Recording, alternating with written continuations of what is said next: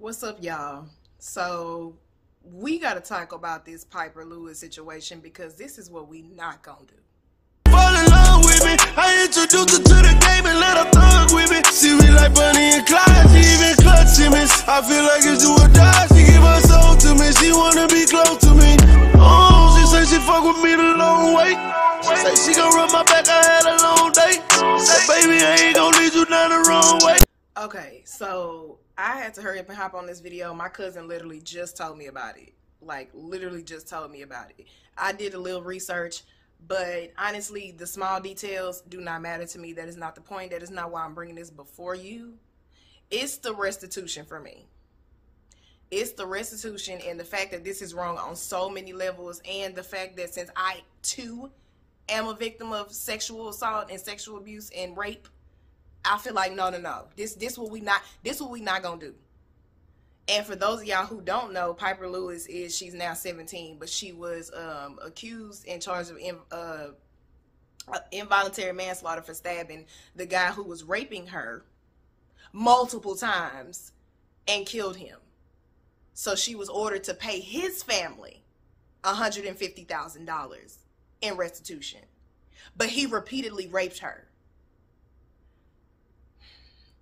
I'm going to play this news clip, and then I'm going to give my opinion, and I'm going to tell you right the fuck now.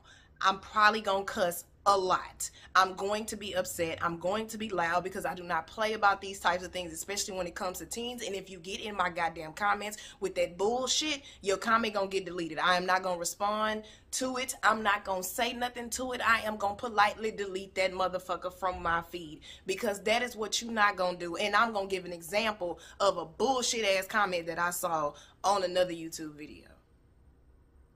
Okay, so with that being said, I'm going to go ahead, make sure I'm recording, and I'm going to play this clip.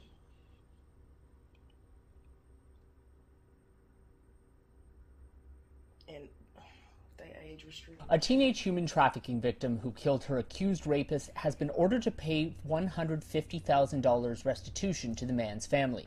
17-year-old Pieper Lewis was sentenced Tuesday after she pleaded guilty last year to involuntary manslaughter in the stabbing death of 37-year-old Zachary Brooks in 2020. My story can change things. I know that's right. My story has changed me. The events that took place on that horrific day cannot be changed, as much as I wish they could. That day, a combination of complicated actions took place, resulting in the death of a person as well as stolen innocence of a child. At the time, Lewis... I know that's right. It took a lot of courage for her to get up and say that. And again, I am telling y'all this because I am a survivor myself of not one, not two, but 3 sexual assaults. One of which happened when I was 11 the fuck years old for 2 years. 11. Fucking 11. By my stepfather, who I lived with. And this is public fucking knowledge. And I'm going to get into, because everybody want to talk about the justice system, I'm going to get into how that shit is full of shit too. Yeah, I'm mad. Because it take a lot of courage to do something like that.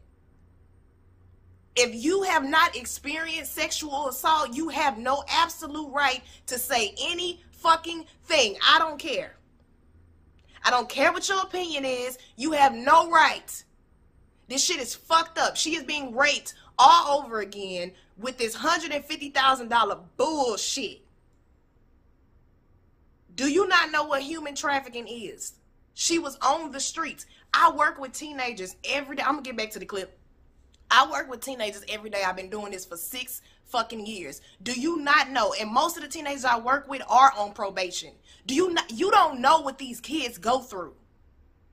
I have kids in my organization right now who have experienced some traumatic shit. Parents don't want them. They ain't got nowhere to live. They just out in the streets because it ain't nowhere else for them to fucking go. It's not always that easy. Everybody does not always grow up in a household where it's motherfucking rainbows and unicorns. That ain't how that shit work. So for everybody who got something to fucking say, well, because she called 911, was she held against her will? Yes. It's not as easy as picking up a fucking phone and calling 911. That will put your life in danger. You call the cops on an abuser, a motherfucking criminal, they human trafficking and shit. You think they're not gonna take 1 second to even think about killing your motherfucking ass?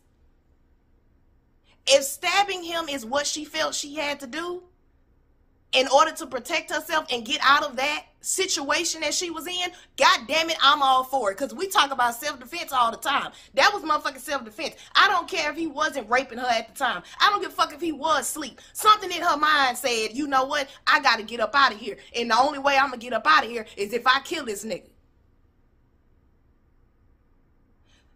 If that's what she felt like she had to do, baby, that's what you do.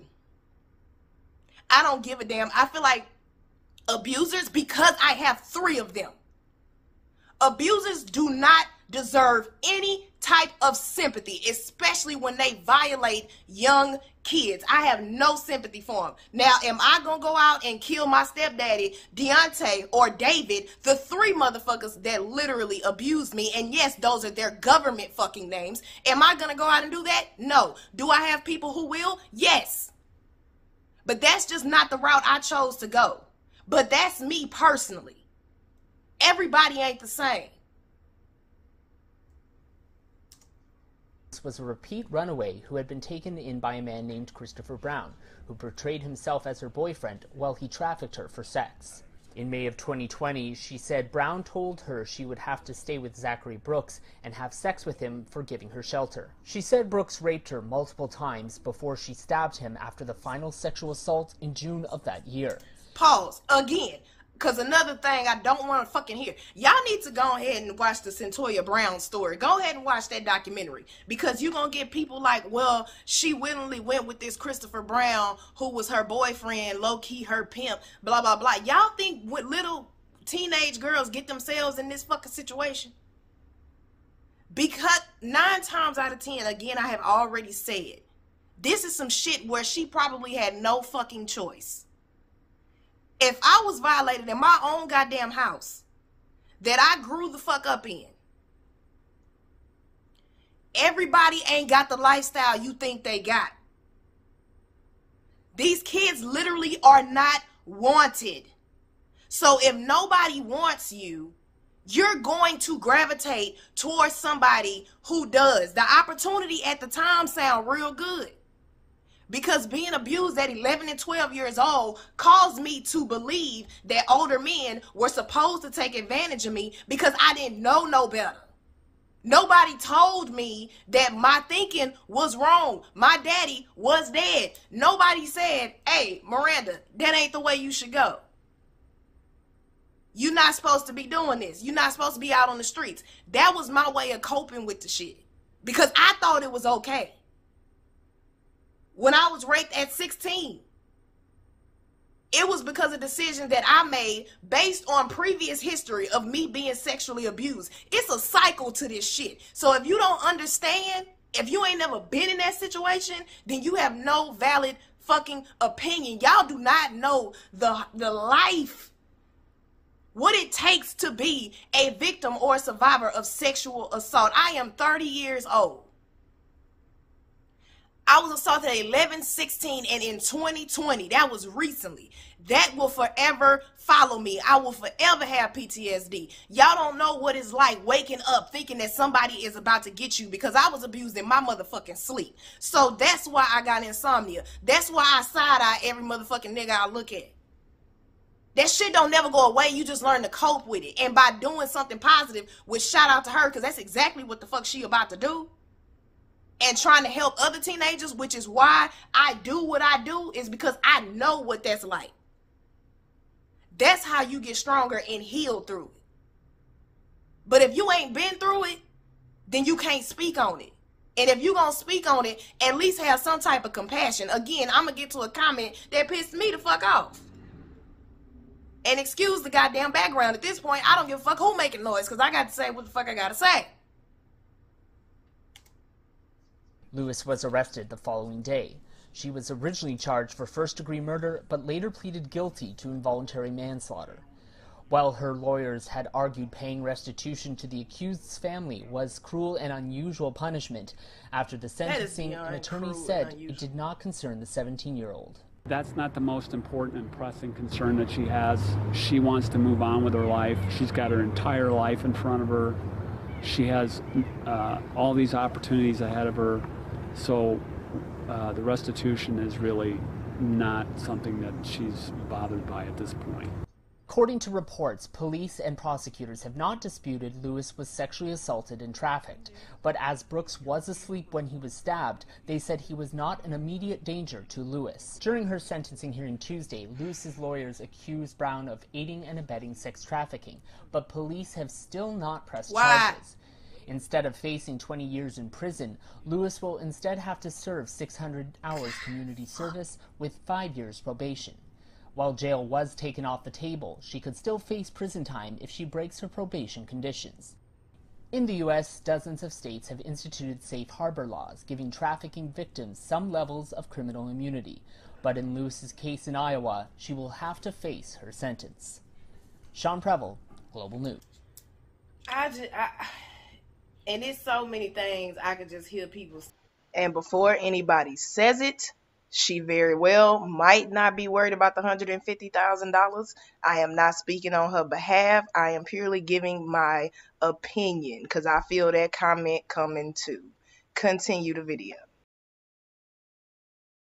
Saying, like, it's so many things. Like, he was asleep. She wasn't in immediate danger.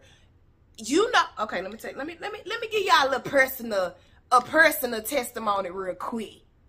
A little personal testimony real quick. Let me hip y'all up to some shit about how hard it is to fucking defend yourself while somebody is the fuck awake. The third person, Deontay, who raped me, literally a few weeks later came through that motherfucking patio, got into my house through that fucking patio, broke in my shit. I'm sitting in here, I just got out the goddamn shower, talking shit, being drunk, coming up on me, getting all close. Hey, bruh, you in my house. What is you doing?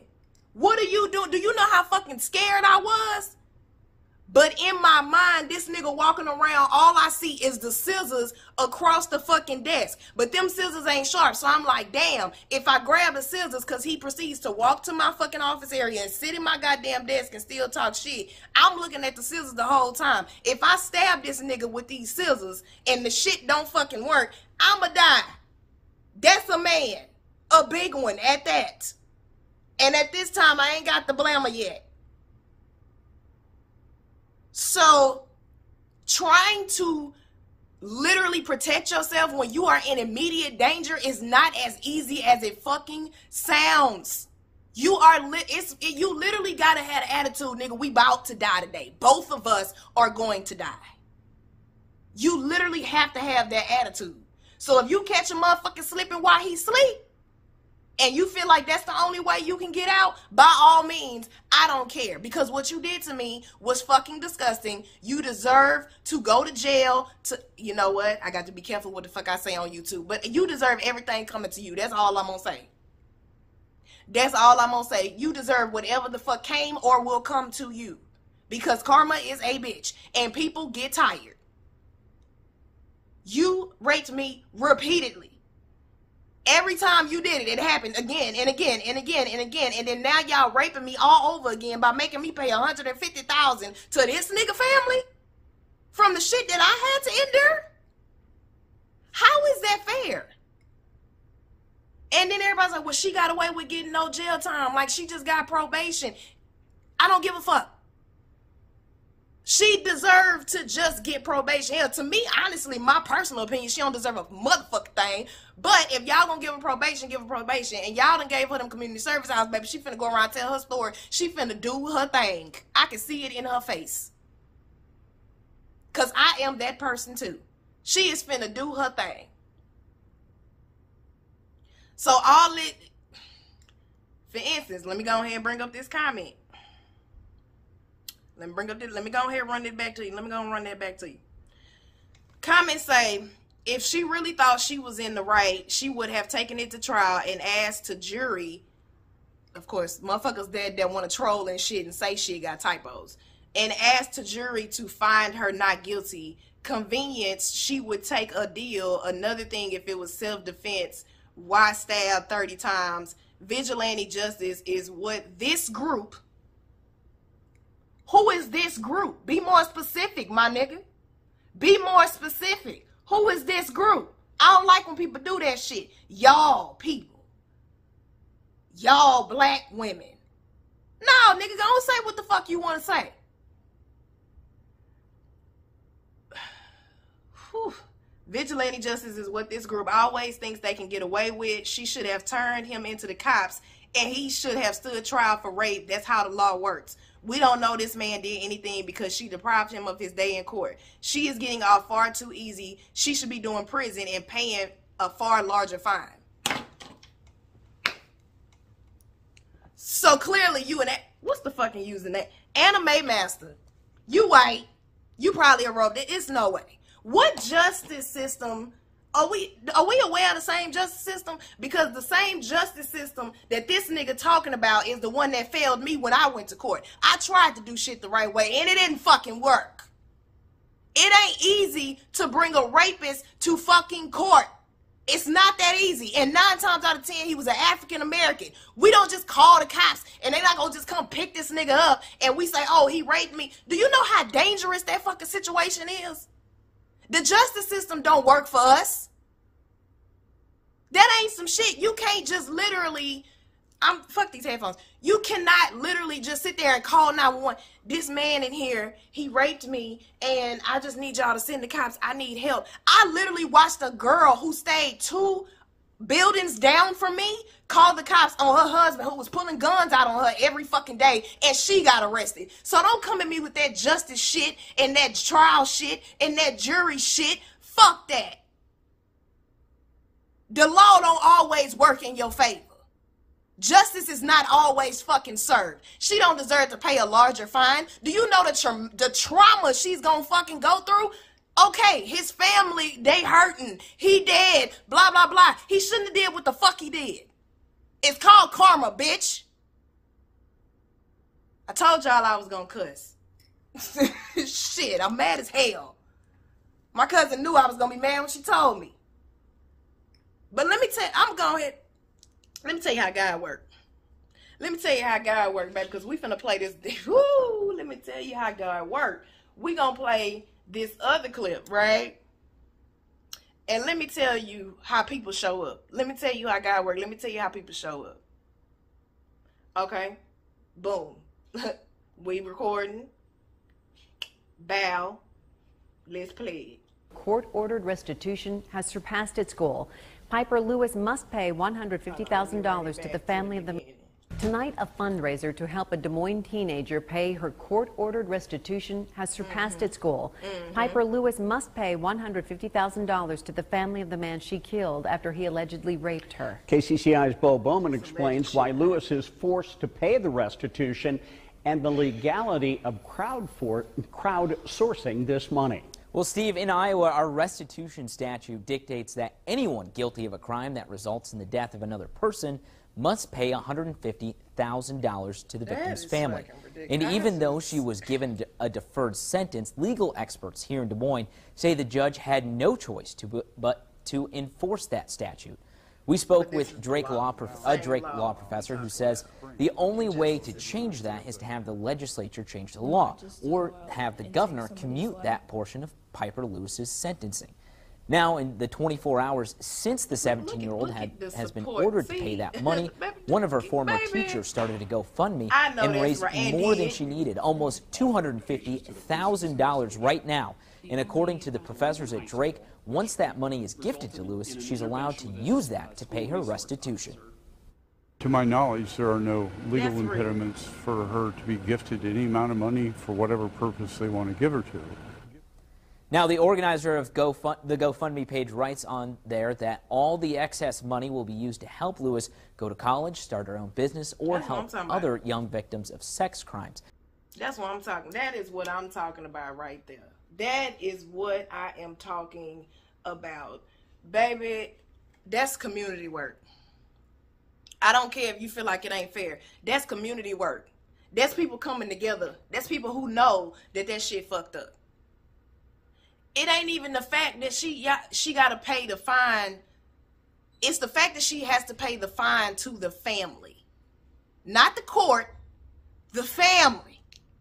I don't need these no more. Of the person that raped her repeatedly. That's the part that hurts. Why am I paying y'all? What?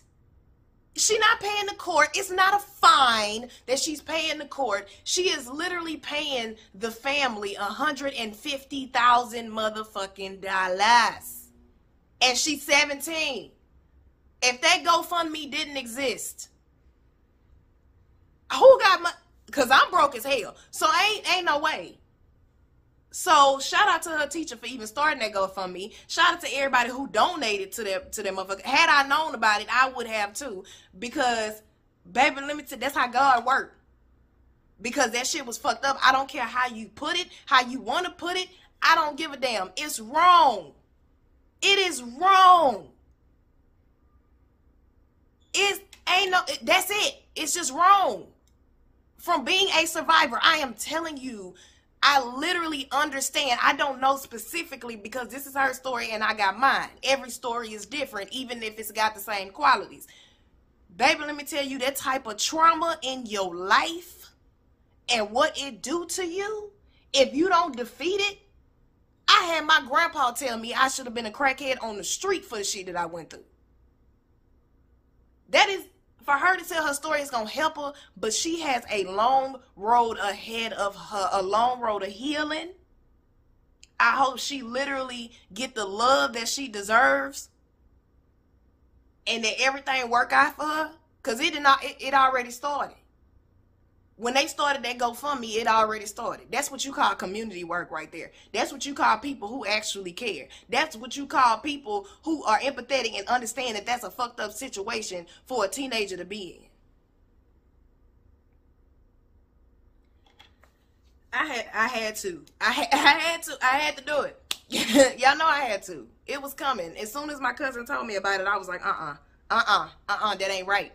That ain't right. I gotta say something. I gotta say something right now. I don't care what time it is. I don't care what the neighbor's doing. I gotta say something right now. And I'd have said what I said again. Like I said, if you get in my comments with that bullshit, it's gonna be deleted, reported, and removed. Please don't play with me when it comes to something like this, because I do not play fair. And if I don't remove your shit, then I'm gonna try to come find you. I don't want to have to do that. I'm protecting my peace. So I'm gonna go ahead and politely ask you to exit stage left. If you don't want to do it, I'm gonna go ahead and do it for you.